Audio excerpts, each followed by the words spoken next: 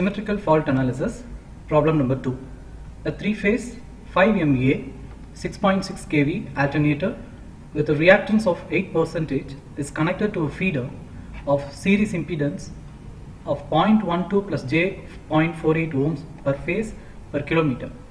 The transformer is rated at 3 MVA 6.6 kV bar 33 kV and has a reactance of 5%. Determine the fault current supplied by the generator operating under no load with a voltage of 6.9 kV when a 3-phase symmetrical fault occurs at a point 15 km along the feeder. First, we need to draw the single line diagram. So here in this question it is given an alternator is connected to a 15 km long feeder. In between we will be having a transformer. So you can draw a generator or alternator and you will be having a transformer and then you will be having a feeder, and this feeder is of 15 km feeder. Okay, at the 15 km point the fault occurs at this end. Under this condition we need to determine the fault current supplied by the generator operating under no load with a voltage of 6.9 kV.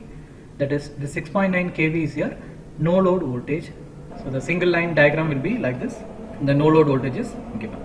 And one thing we need to understand here is the feeder impedance is given in ohm per phase per kilometer.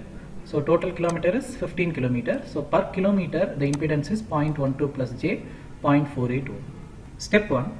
Draw reactance diagram and find the parameters in per unit. So here is a single line diagram. So to find the parameters of the reactance diagram, first we need to divide this single line diagram into number of sections based on the transformer.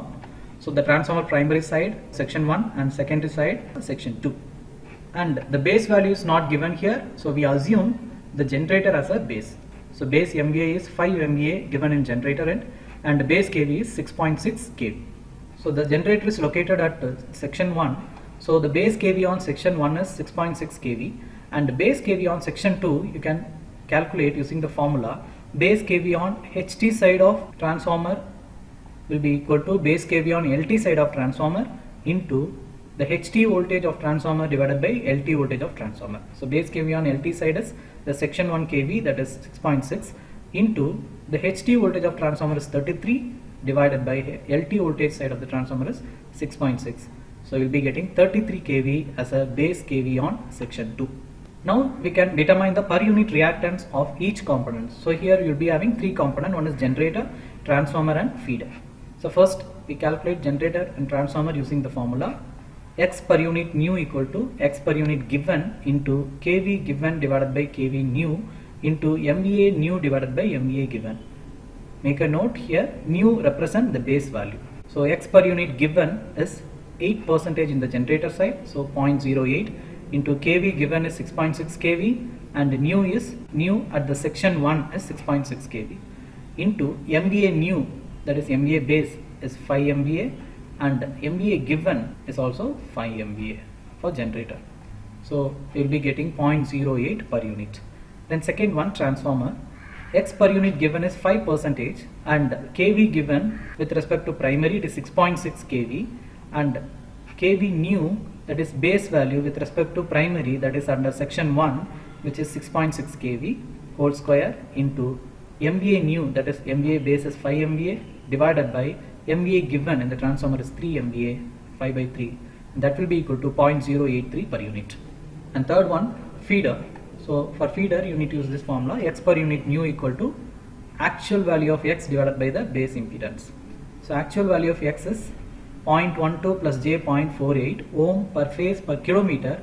So for 15 km you need to multiply 15, you will be getting 1.8 plus j 7.2 and z base will be equal to kVb square divided by MVAb, and kVb base kV under this feeder point. The feeder is located at section 2. At section 2 your kV value will be 33. So 33 square divided by MVAb is 5. So you will be getting 217.8 ohm. This is your base impedance. So x per unit nu equal to x actual by base impedance, that will be equal to 1.8 plus j 7.2 divided by 217.8. That will be equal to 0.0082 plus j 0.033. And here is the reactance diagram. For generator you will be having a reactance followed by the induced EMF Eg double dash subtransient value, and here you will be having a transformer J 0.083, and here is your feeder 0.0082 plus J 0.033. This is a complete reactance diagram of this particular problem. And now the step 2, in this problem the generator is operating under no load condition, that is unloaded condition. So the load current is neglected. There are two conditions here. One is, since IL is neglected, that is load current is neglected, assume the Thevenin voltage equal to 1 angle 0 if no load voltage is not given in the problem. Condition is, we need to assume Thevenin voltage equal to 1 angle 0 if no load voltage is not given in the problem. And second condition, calculate V Thevenin if no load voltage is given in the problem. Using the given no load voltage, we need to calculate the Thevenin voltage. So from transformer turns ratio, we can write N2 by N1 is equal to E1 by E2, where E1 is actual voltage, E2 is no load voltage, and N2 is voltage in secondary winding, and N1 is voltage in primary winding. So we need actual voltage, that is our Thevenin voltage. E1 equal to E2 into N2 by N1.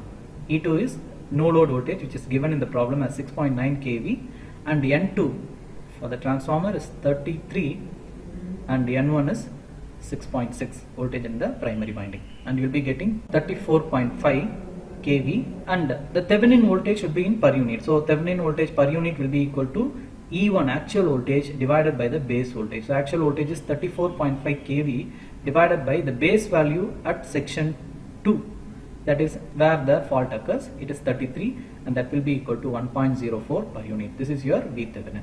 So the fault occurs at this particular point. So at this particular point, which is under the section 2, so the base kV will be 33 kV. And step 3, we need to find the Thevenin impedance, Z Thevenin. So from the reactance diagram, remove all the sources. So you will be having this such diagram, and while seeing this diagram, you can see all the three reactances are in series. Simply add all the three reactances, you will be getting the Z Thevenin as 0.008 plus J 0.193 per unit. And now you can draw the Thevenin equivalent circuit and find the fault current. So Thevenin equivalent circuit is a Thevenin voltage source behind the Thevenin impedance ZTH. So ZTH is this one 0.193 angle 87.626, and the Thevenin voltage we calculated in the previous step, it is 1.04. The expression for fault current is V Thevenin divided by Z Thevenin plus ZF, that is fault impedance.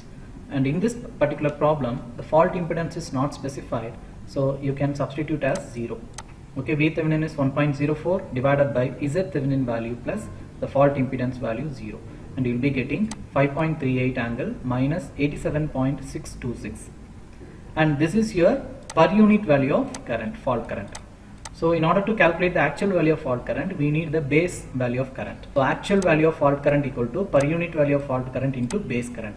The base current expression is MVAB into 10 power 3 divided by root 3 into kV, and the fault occurs at section 2.